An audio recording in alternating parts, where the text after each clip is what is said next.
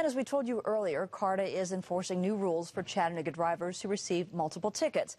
Effective October 22nd, drivers with 3 or more unpaid citations will get a boot placed on a wheel of their car.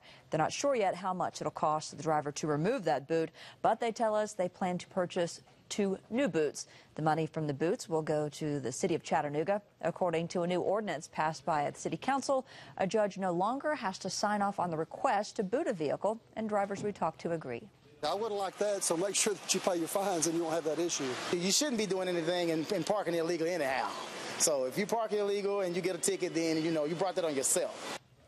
This Thursday, CARTA officials will go before the Chamber of Commerce to discuss their new programs and initiatives.